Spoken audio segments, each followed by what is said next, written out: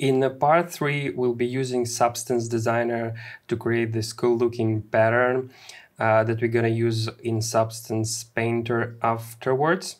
The node system is gonna be very simple but very easy to understand. So let's head to File and create a new Substance. Let's rename the graph name to Pattern 01.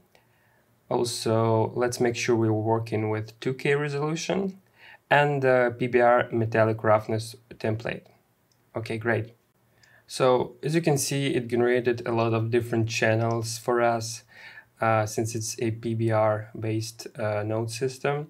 So we don't really need all of them. Let's delete all of those and leave the base color channel.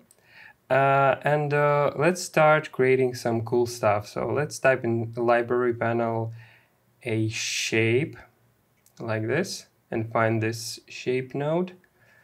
Okay. There are so many different parameters you can tweak, but we'll be focusing on this instant parameters pattern tab. As you can see, it generates a different type of simple shapes for us to start with. So just play around. So we'll be using this square for now. Also, let's scale this guy to like 50% to 0.05 like this. There are so many different parameters in each node, especially in this shape one. You can tweak all the basic attribute instance parameters or like to achieve different results of your shape.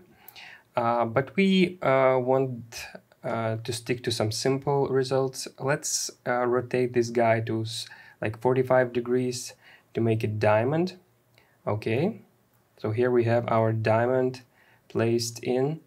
Now let's search for the tile generator, and we're gonna drag and drop it to our system and make sure we connect the shape output with pattern input. So as you can see, it generated a brick type tile for us. It's not representing our diamonds. We want to head to pattern section, and in pattern drop down menu, we want to make sure to select image input. So it's now representing our diamonds as a tile pattern.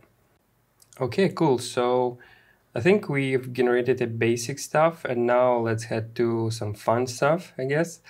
Let's get to our library, and actually let's type in Cartesian, and actually let's select this Cartesian to polar grayscale node.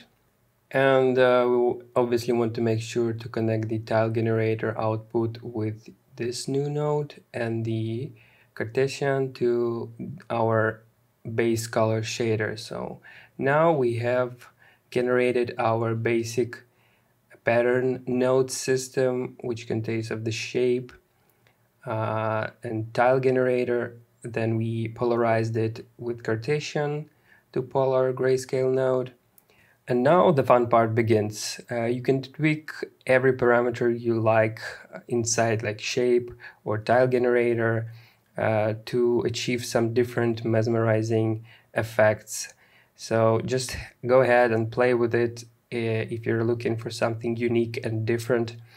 Again, their possibilities are endless. And let's say I want to, I'm happy with it, but I want to change the basic shape thing.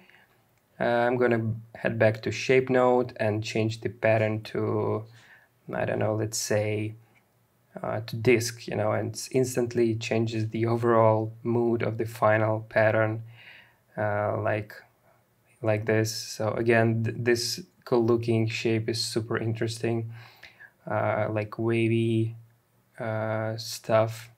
But let's head back to our square shape, and let's tweak some basic tile parameters like amount of the instances, also the symmetry radius, symmetry rotation, and stuff like this.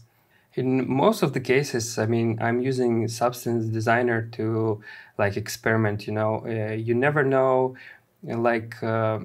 what happy accidents might happen to you. I'm just like bashing some random stuff and trying to achieve the results I really like this, you know.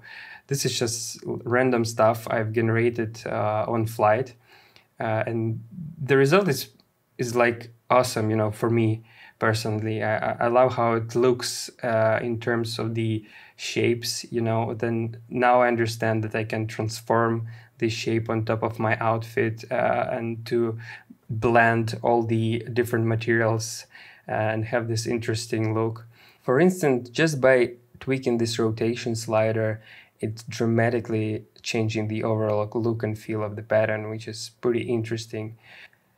The overall pattern that we've created is pretty interesting. As for me, I just want to make sure and to see how it looks without the polarization, because I really like how this 2D version, the flat version of this pattern turned out.